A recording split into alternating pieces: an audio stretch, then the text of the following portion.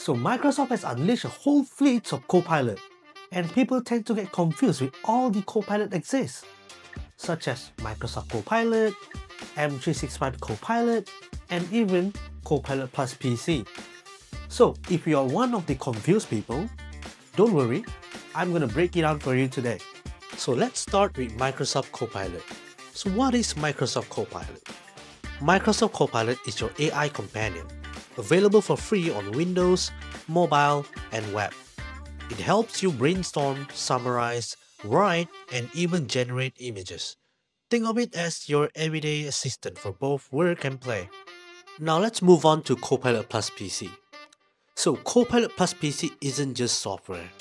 It's a new class of Windows 11 PC built with AI at the core.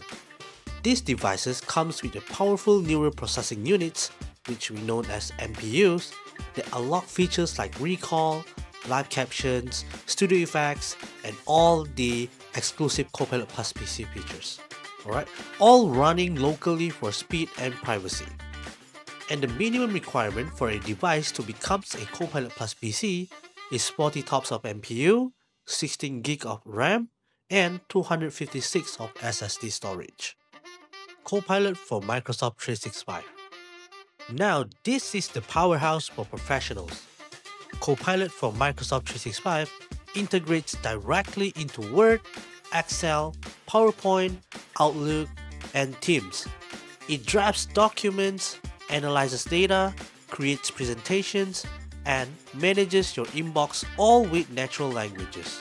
Last but not least, there is also a Copilot in Microsoft Edge.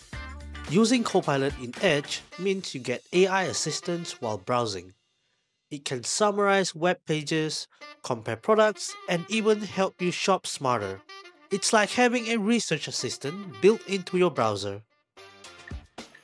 So whether you're a student, a creative, or a corporate warrior, there's always a Copilot for you.